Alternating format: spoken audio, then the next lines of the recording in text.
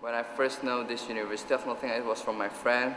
Like it was like top 100 university in the world, and also since it's a campus in China, I'll get to learn Mandarin and also English at the same time. So it's a big chance for me to improve my language skills, and besides, I still get to get the same degree as those who go to Nottingham, UK.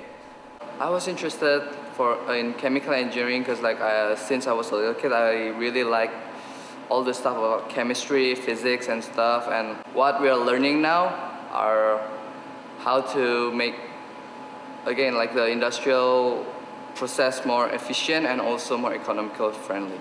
We have a small group which is very good for learning experience, and the lecturers and tutors really gives you explanation in details. And since it's a small class, the explanation we get is more, so we get a better understanding on the course we're doing.